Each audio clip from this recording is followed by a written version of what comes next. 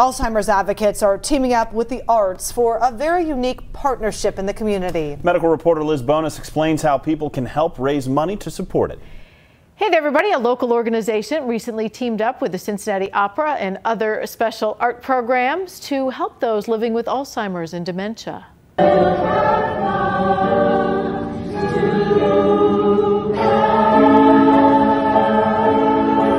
This is video of a recent concert provided by Dr. Christian Gosvick of the Giving Voice Foundation.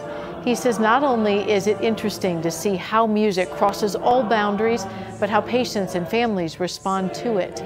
Dr. Gosvick joined us today in studio as we were preparing for our Sunday 6 a.m. show, What's Happening in Health. We've always said art, music specifically, movement, they're ways for people to engage that don't rely on them having immediate memories. And so they can draw on memories from the past, if it's music from in their past, and really sort of is pretty amazing to watch caregivers and their loved one engage over art or music or something that's kind of this common language for people.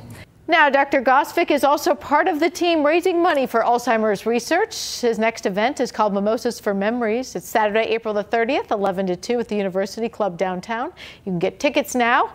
It is estimated that a person is diagnosed with a memory problem in our country about every 60 seconds. These grassroots efforts make a huge difference in raising money for research. We also have details on more inside this story at what'shappeninginhealth.com. Guys?